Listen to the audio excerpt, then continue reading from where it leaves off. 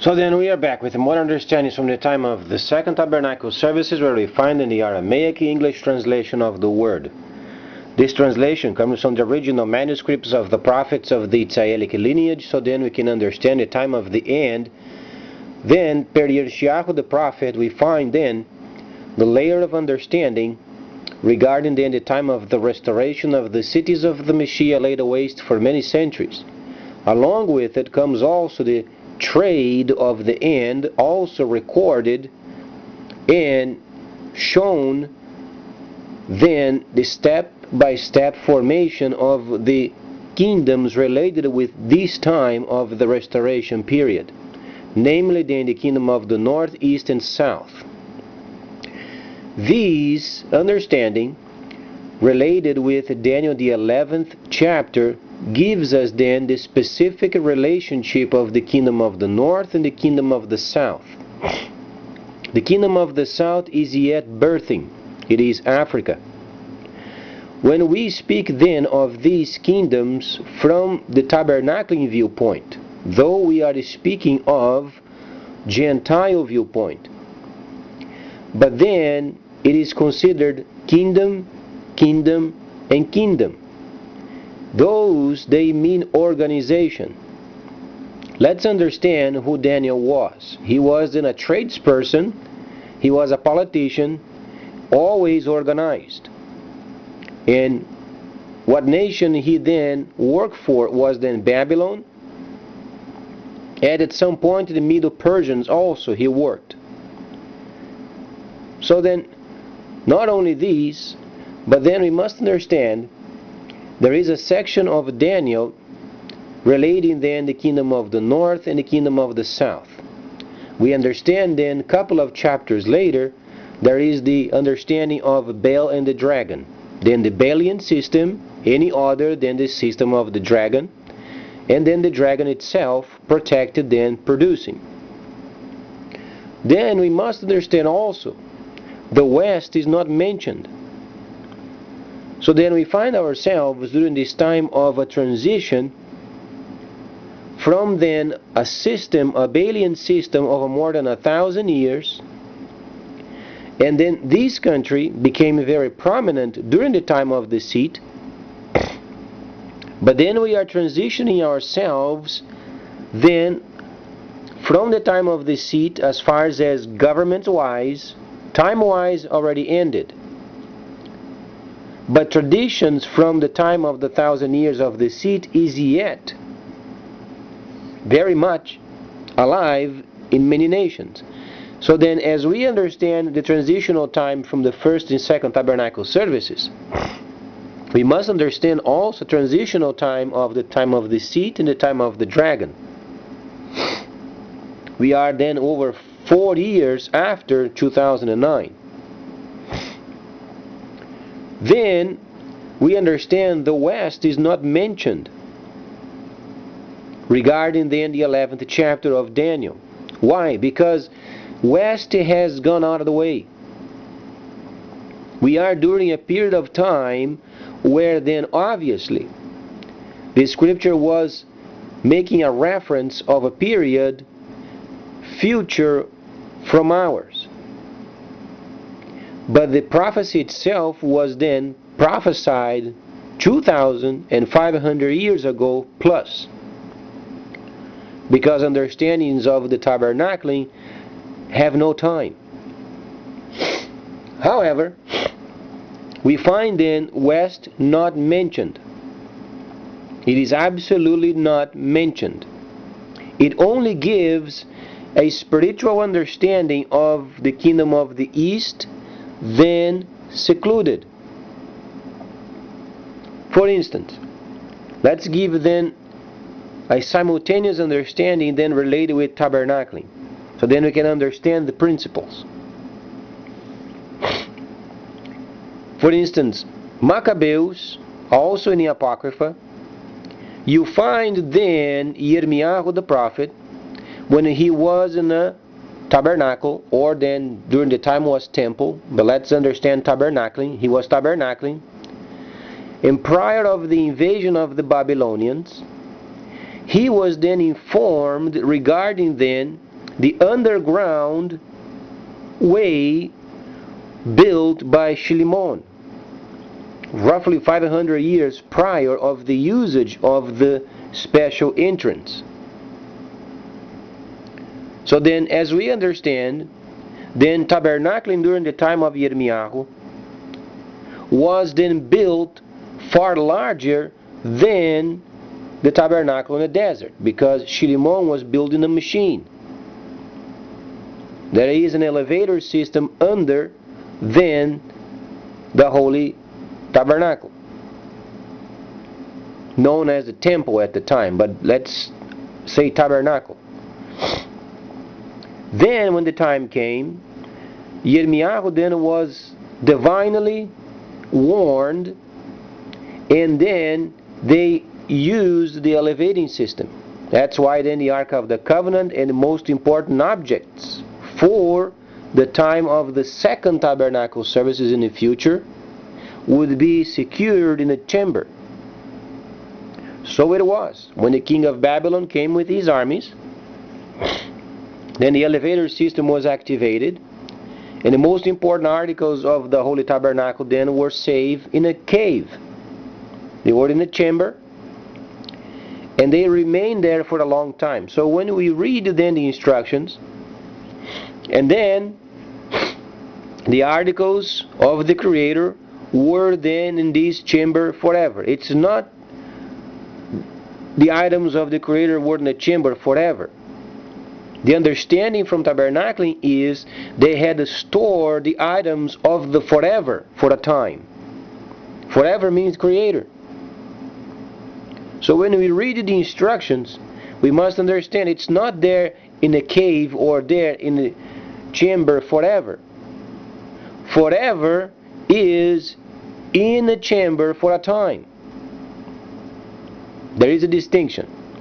So then, simultaneously, then we understand the West is not mentioned in the 11th chapter of Daniel, because the West is out of the way.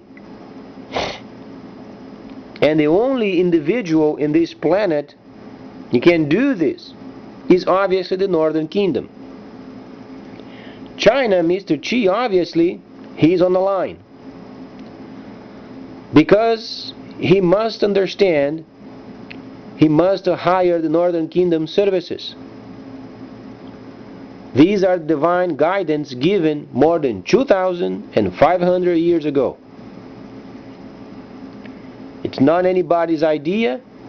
It simply indicates the flow of the trade of the end. This means the price of the products won't be higher. The price of the products are going to continue as it is. However, there is a new management of these absolutely inexpensive products. It's simply a change of management without any consequences of production. But then Mr. Xi and Mr. Putin must come together and then start this engine, because the West is not mentioned. The West is out. And since we are 40 years after, so we are behind schedule, then requires Mr. Xi, Mr. Putin to come together and make this plan, and then instantly starting up skirmishes.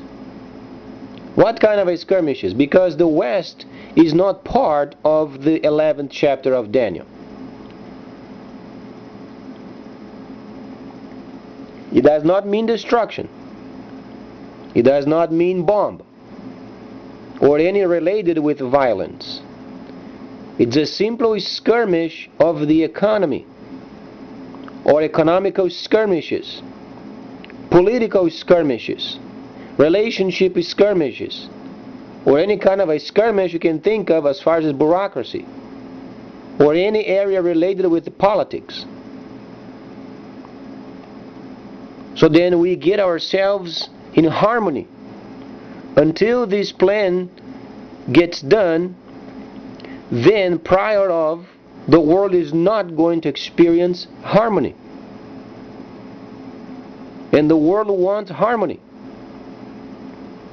So it is imperative Mr. Chi then understanding the services of the Northern Kingdom in exchange for petroleum and gas, natural gas, and then China receiving the final product as far as minerals or then materials or metals. From then on, then we know then the sequence. But the West is not part of the plan. West is not iron. West is clay. At this time, we understand then the base of the statue.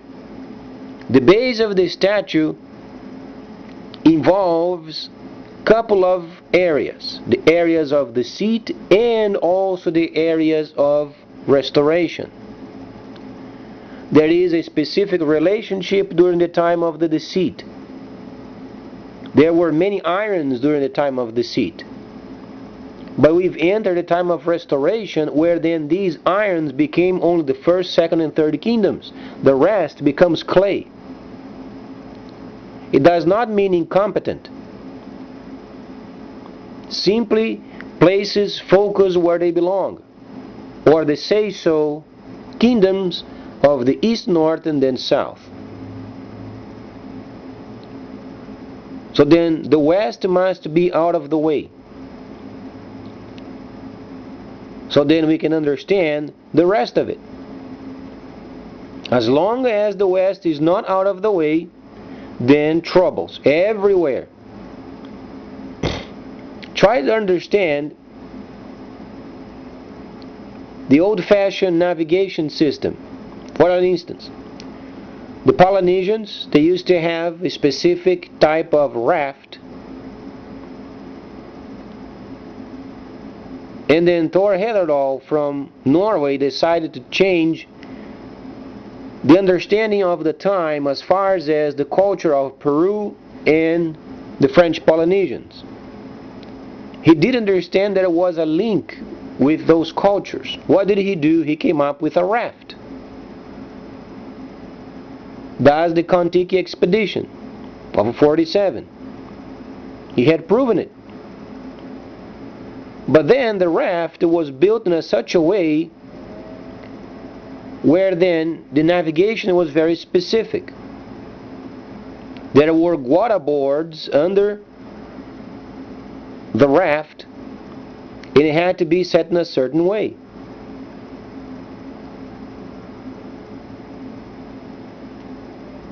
So then this was proven after, many decades after, via the descendants of Thor Heyerdahl. So after this raft then is set on course, any kind of a change of the harmony of the raft then becomes unbalanced. It is the same way with instructions. There is a way of a point of harmony where then the raft is positioned properly, adjusted properly, and the trim is done properly. Then maintains its course. When there isn't, then comes the imbalance. Means then the wind comes in another direction, then the raft wants to go another direction, then the guarda boards are not adjusted properly, it then goes up and down, sideways, and does not have the point of harmony.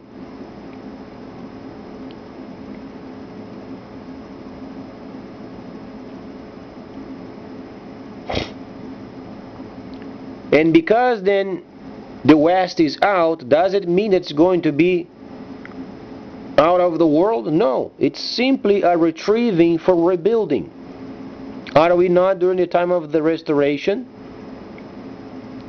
So let's understand the meaning of it.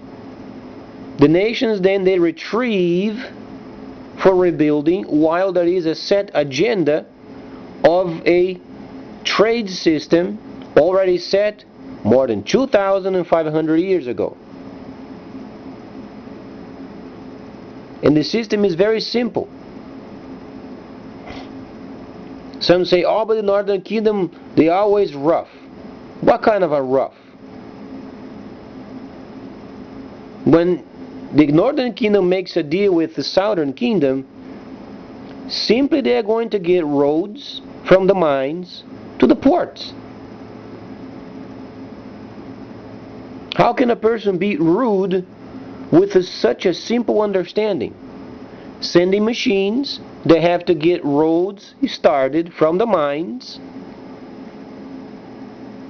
and then throw rocks on the road, smash the rocks down, make a nice road. From there, then goes to the port. Or from the mine, goes then to the smelter. Then from the smelter goes to the port. And then from the port goes to China.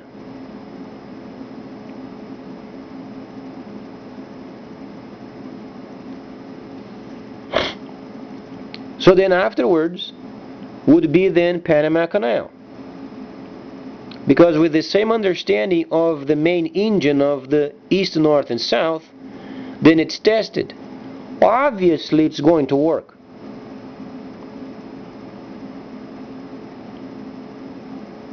There is an abundance of cash, abundance of resources. Then they provide only the heavy equipment and trucks. The roads are then taken care of. Then simple smeltering places, very simple. A very simple old-fashioned depot, a huge smeltering place, coal or any other type of energy to smelter the metal, comes out in bars, gets loaded on trucks, and then goes to the port, gets loaded in ships.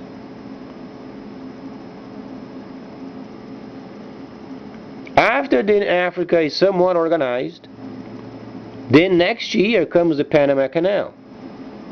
It's a much more complicated system, because Panama Canal must be turned into a trading post.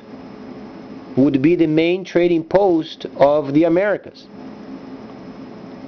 Similar as China's ports, or then Singapore, or a combination of them both. Why should then Panama become then a trading post? Because of Brazil. Brazil is part of the BRICS. There is a vast amount of resources in the northern part of the country. But then the shipment system of Brazil is very precarious. They don't have as many ships. Not even petroleum is then in a fast pace. They have to use pilot ships. Pilot ships means this: they don't have yet rigs set up for the extraction of petroleum, so it's very slow. So what they do is they have the pilot ships, simple tanker that comes out of the port, goes to the drawing site of the petroleum area, and then they drop anchor. Then they link a line from the deposit and then pumps up into the ship. When it is pumped, then is released and then goes to the port and unloads the cargo.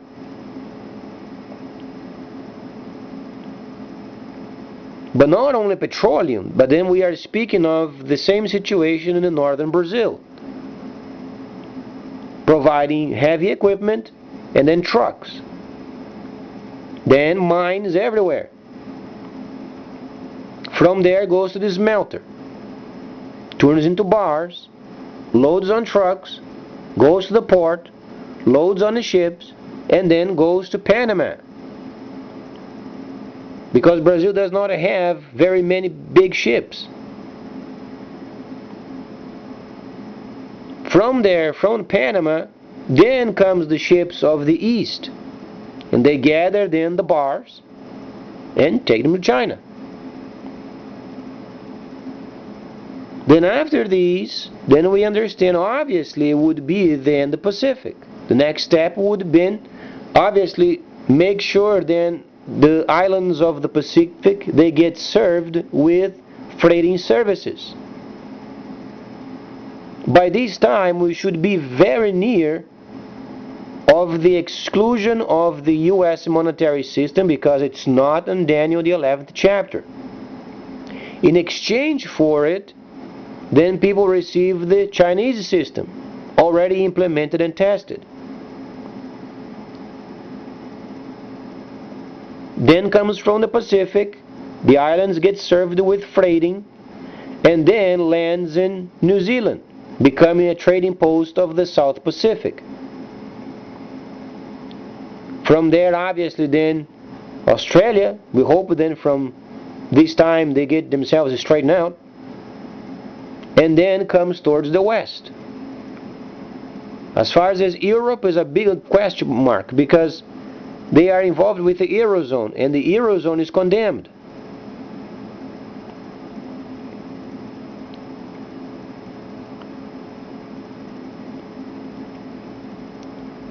So from the 11th chapter we must understand, our country, United States, must retrieve from the world system and then rebuild. And then we must manage our balance, so then we must be in a positive. This means we must lean up, we must be very conscientious of our costs, and make sure we update our backlogs. Then shortly, next 36 months, then our system is in line, and when the Chinese system becomes available for the rest of us, then our nation is somewhat organized. And how is that going to be? Via labeling of the freighters.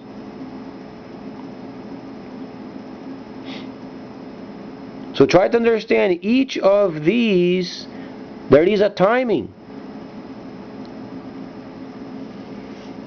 Because the main factor relies with IMF report, the opinion of Netanyahu, the Prime Minister of Israel.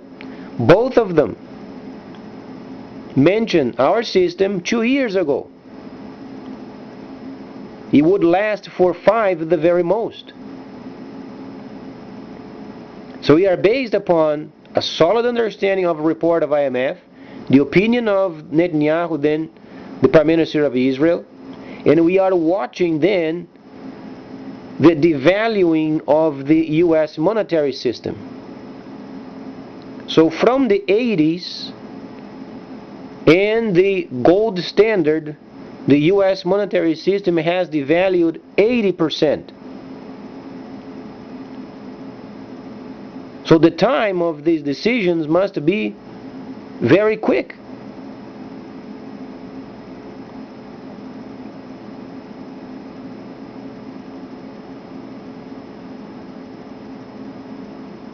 It does not mean the US is not going to exist anymore. It's simply the US monetary system won't be worldwide anymore.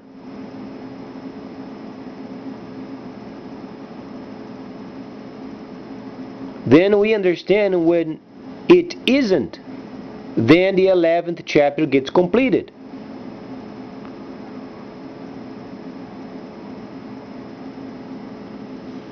Then we find the system of the East, along with the North and South, starting up then this engine.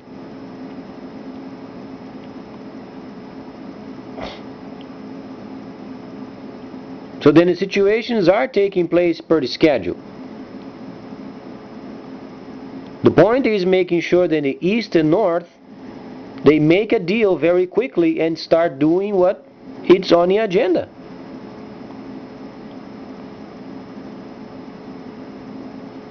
And thus far, the plan couldn't be any simpler. But this time works because the divine hand is behind it.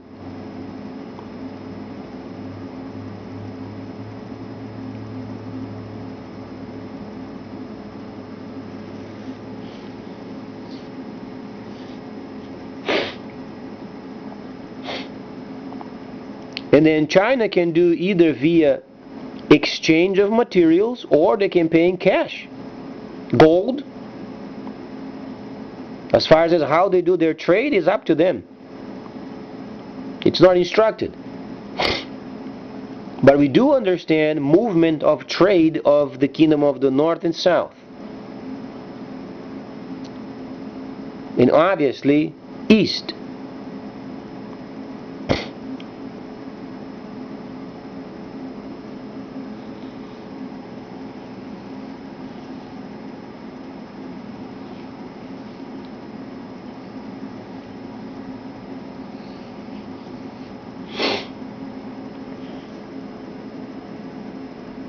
So lots of developments, but then it starts with the kingdom of the east and north making the first deal. Management for the exchange of gas and crude. That's the first step. And then the rest of the world must retrieve, except Africa.